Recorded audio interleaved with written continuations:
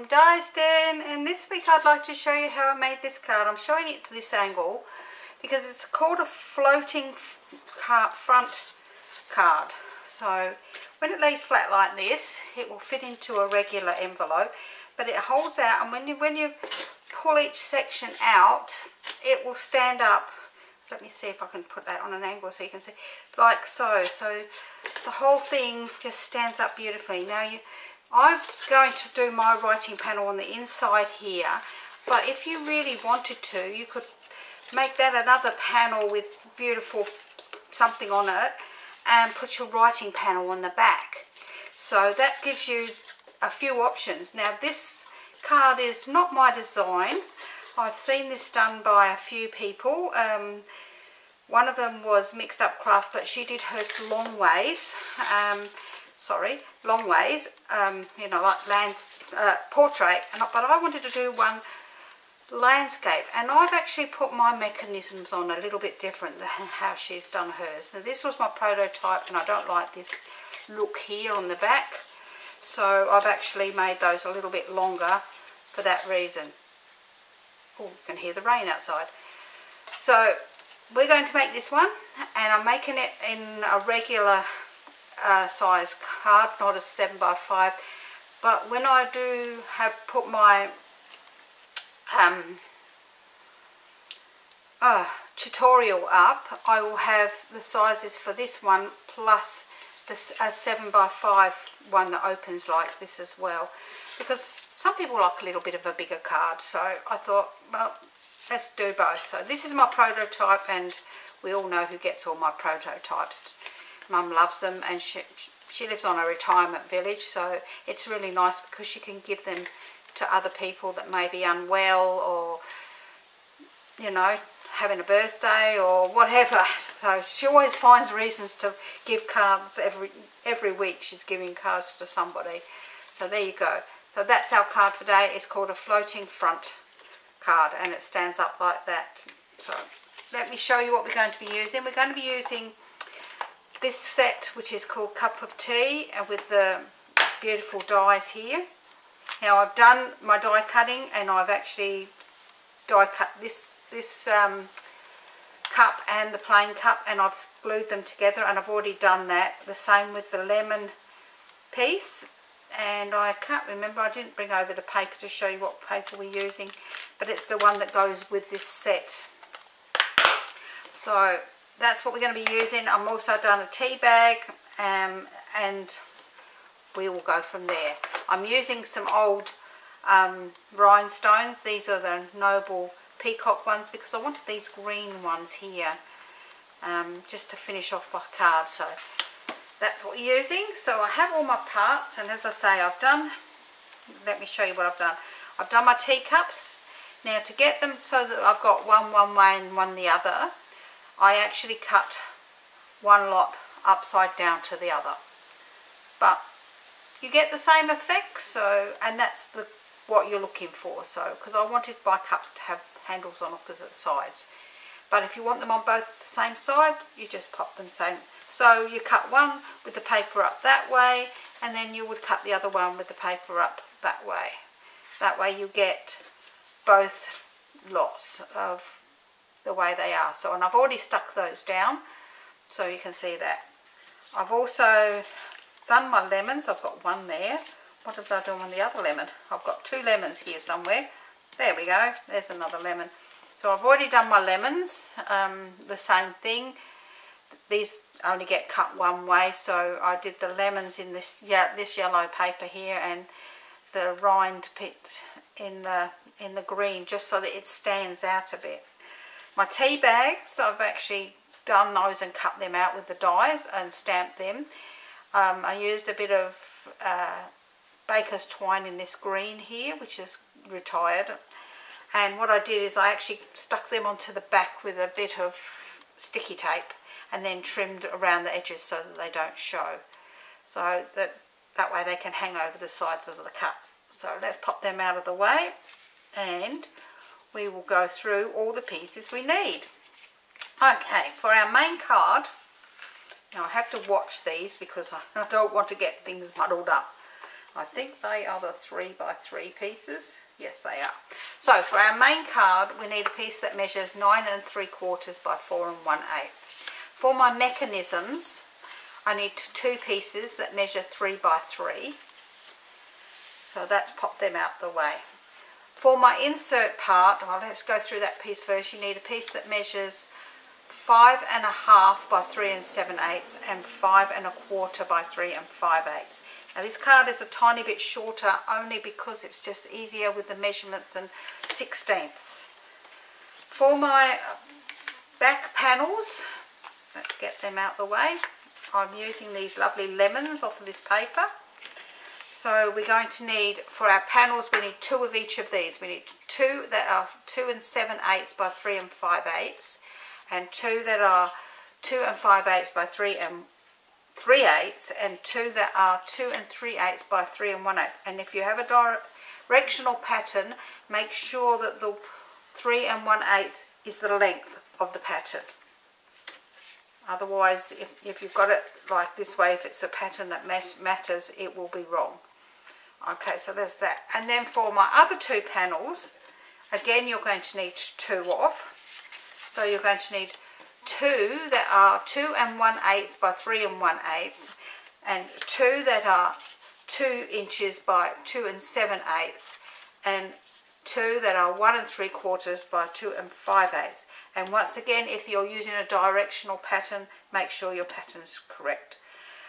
You don't need to worry about all the measurements, because if you go over to Di's Den for stamping, crafting and tutorials, you will find the written tutorial for this with all the measurements on them. So let's move those pieces out of the way for a minute, and we're going to work on these 2 pieces. So I'm going to bring in my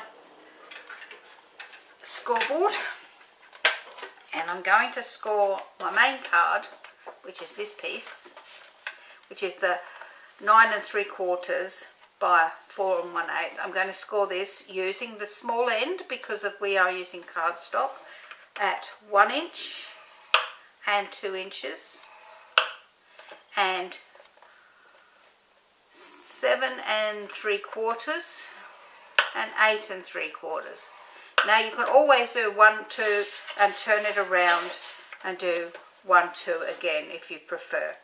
So that's that piece, and then we're going to turn it this way on the long side, and we're going to mark 1 inch from the first line just down to the first score line, like so.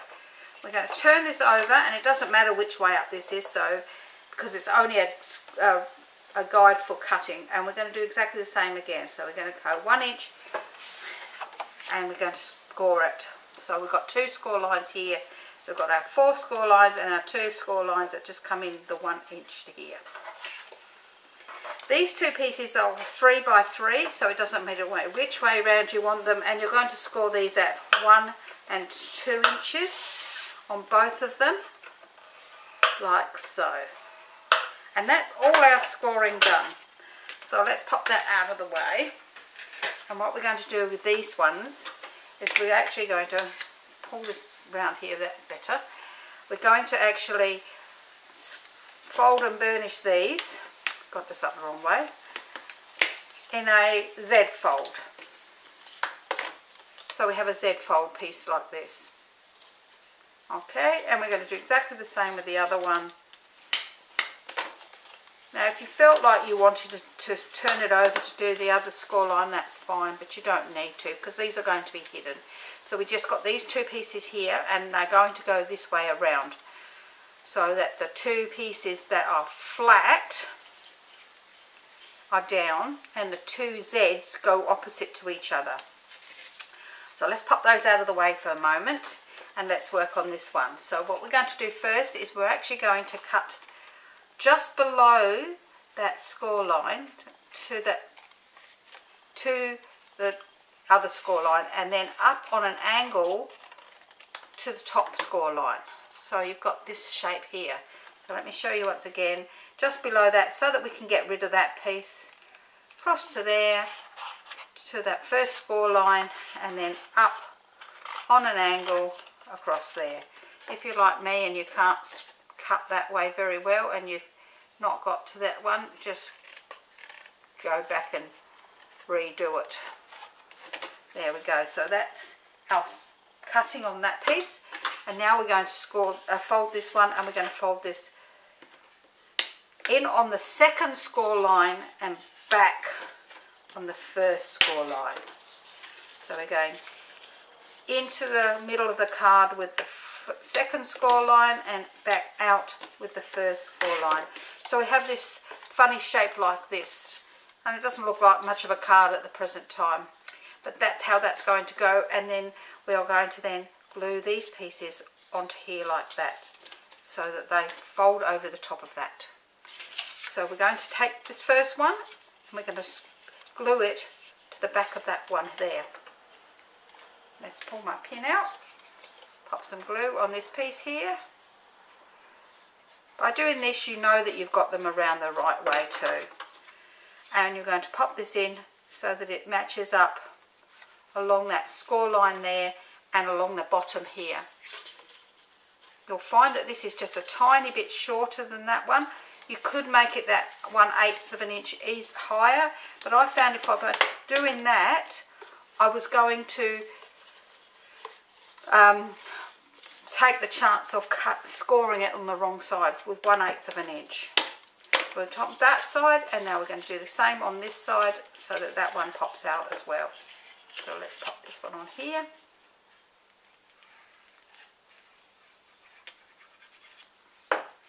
And I'm going to pop this one along in here again, up to that score line, making sure that it's flush with the bottom of the card. And when you're happy with that, we can then push that down. And we have our bit. There's our pieces of card that are sticking out like so now. So that's that part done. While I've got my glue lid off, let's glue our panels together. So we can glue these pieces together, making sure, as I say, if you've got a directional panel, you pop your pieces in the correct direction, which is landscape, portrait. I keep wanting to say landscape. Landscape for the inside, but portrait for the outsides panels. So we've got one panel there. Let's do the other one. I could have done one of these earlier and saved a bit of time, but never mind.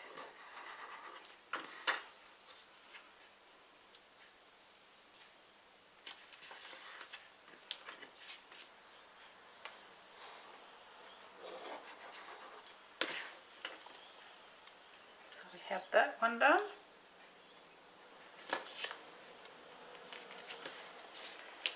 And let's do these ones now. This pattern on the back of this one reminds me of a pattern we had a few years back, but in a bigger but similar pattern on some paper.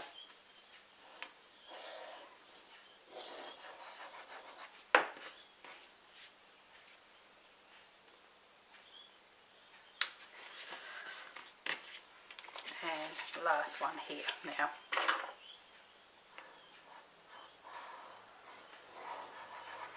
It was in Berry Burst, if I remember correctly, which is quite a few years back now.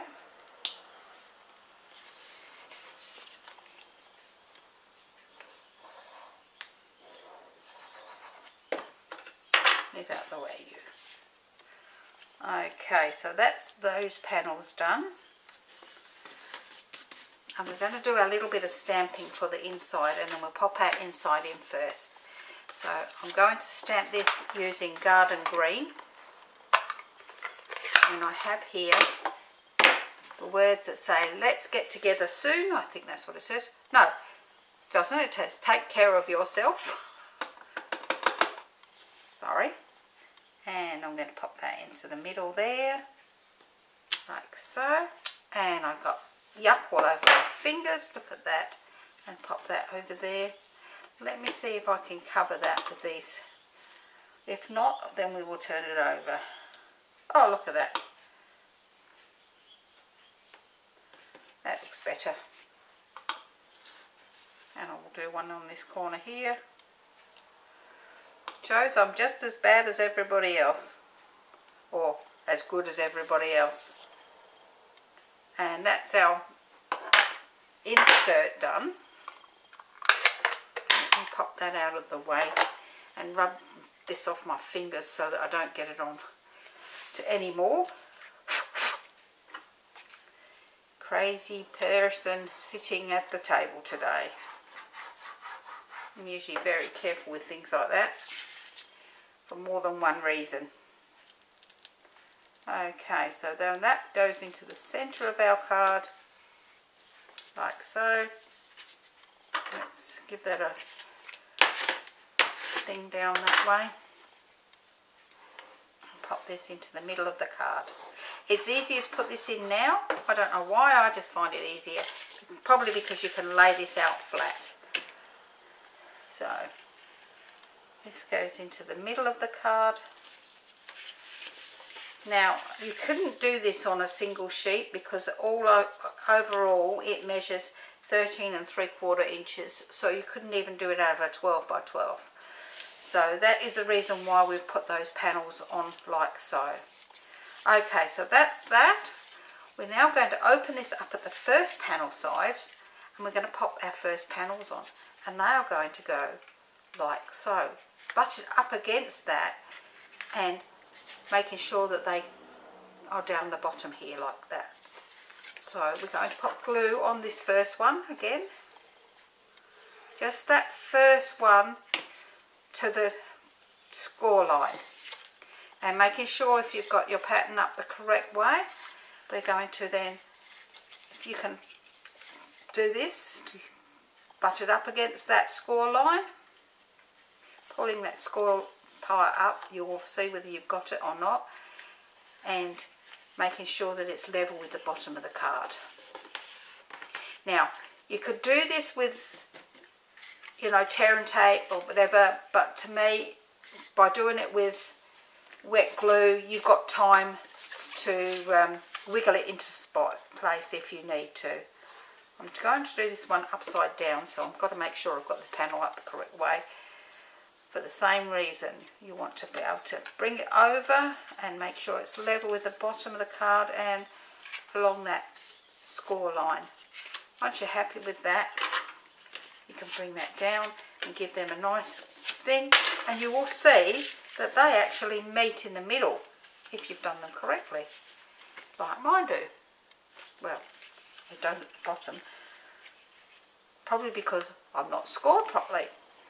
There we go, there we go. So get that right up there. We will put that score line on the correct spot there like that.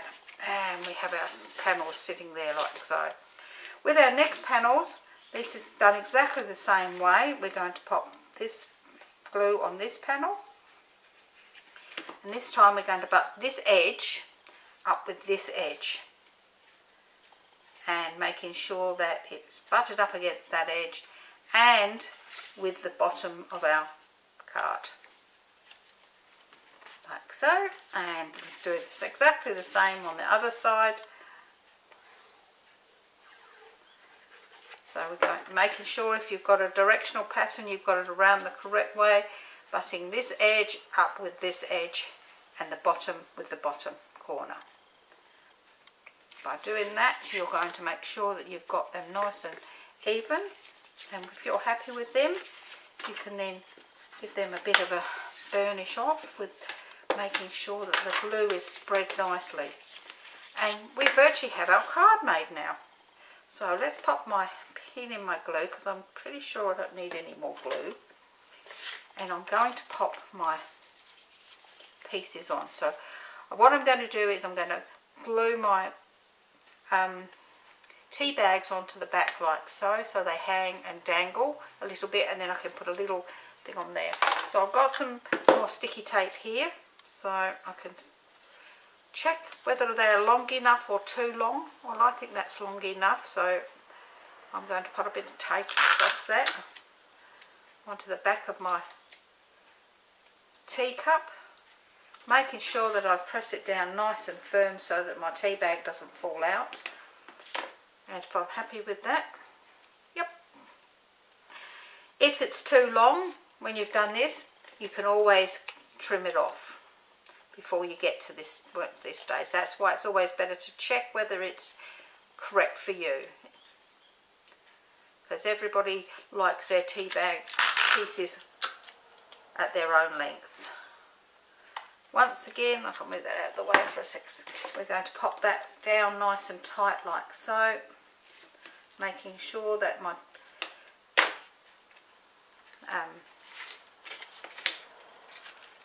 whatever you call those things, I can't even think what they're called, tea bags tags are in the right spot. I'm going to put one little dimension on the back.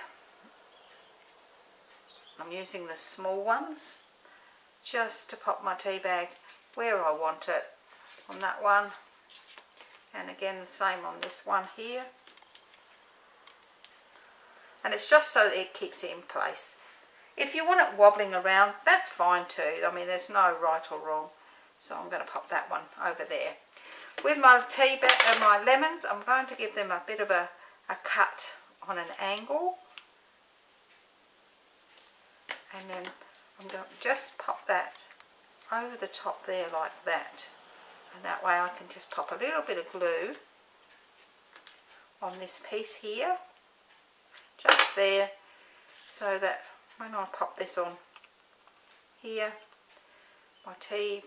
my lemon will stick there in place next to my tea bag. I will do the same on this one. So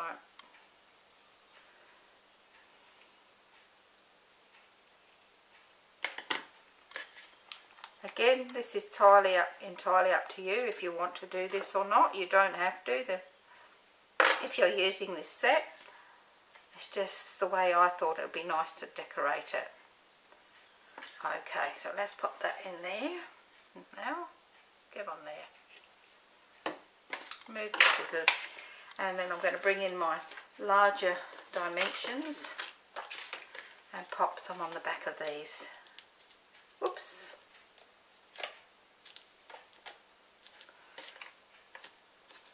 Oops, that's still not stuck yet. Let's give that a nice press down. Use the smaller ones for just on the handle there, like so.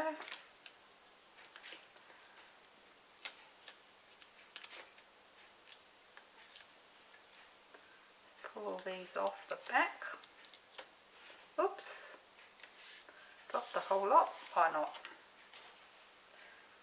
And then we can pop these on. So I'm going to pop them over, and I'm going to pop, oh, I've got some sticky tape showing there, so just trim that away there so that it doesn't show. You don't want the sticky tape showing. I could just see that. One tea bag there. Making sure, no, I haven't got any sticky tape sitting there. One that side there like so. And I'll just pop these green gems, just these tiny ones. One here on the tea bag tag. Oops, one there. And because it's so nice and pretty on the inside, I'm going to put one of these medium-sized ones. I think that's a medium-sized one. They all look like the same size to me now. Maybe they are.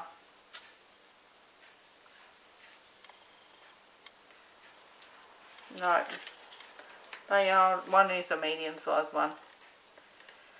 There we go, and that's today's card. Oh, I hope you've enjoyed that.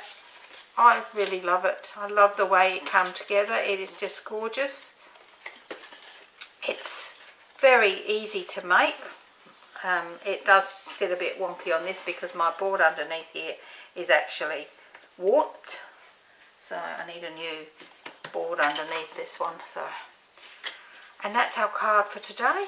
If you would like the written tutorial for this, please head over to Di's Den for stamping, crafting and tutorials. There you'll find the written tutorial for this. It will be dated the same day as the YouTube video. It's free to join, and we all look forward to seeing you there. and I'll see you again next week. Bye for now.